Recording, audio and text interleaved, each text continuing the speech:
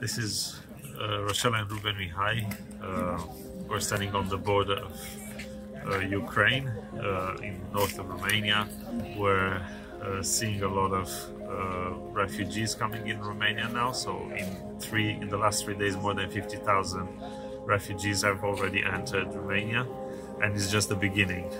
Many people are saying that hundreds of thousands are to be expected.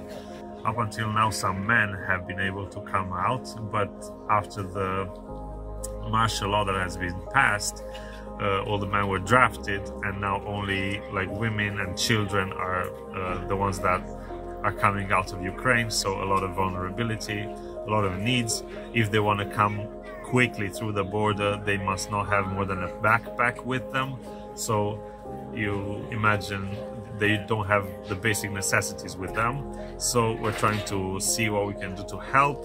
We've already received a number of demands to help in Bucharest, and now we're seeing what the situation looks like here in the north, the northwest, to see what we can do here to set up some places for them to be welcomed. So we're trying to coordinate efforts with multiple churches and institutions so that we can be of assistance to these people. Our hearts are broken for the Ukrainian people, for those who are fleeing for their lives, those who are in danger. We're praying constantly for them, and we're working together, as Ruben said already, to help find shelter for refugees, bedding, hygiene items, diapers, things that people need, even clothing, and also wanting to meet with them and pray with them and encourage them in such a difficult time.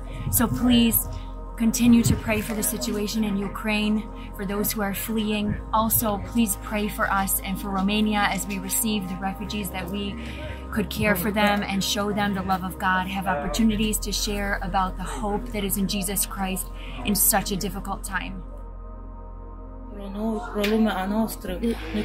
People are helping us so much, and we're so thankful from our hearts. May God preserve and help your families. Thank you that you are helping the people who are fleeing Ukraine. We thank Jesus that He listens to our prayers, and thank you that you are praying for us. Thank you from the bottom of our hearts. Amen. Right now I'm at a refugee shelter in Satu Mare, a border city with Ukraine. We're trying to help them in practical ways to leave this temporary shelter and get to more permanent places of residence, and just able to encourage some refugees today, pray with them, and some of them were singing a song, thanking God that He was with them and that He would help them at this time. I told them the world is praying for them, and that churches are praying and interceding and giving, and that everyone wants to help, and that they're not alone.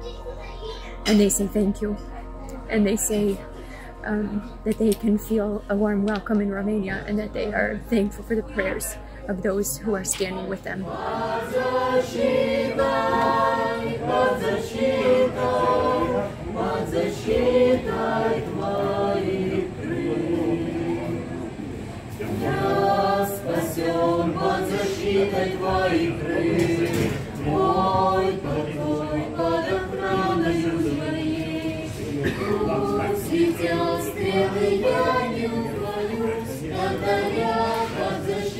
Твоих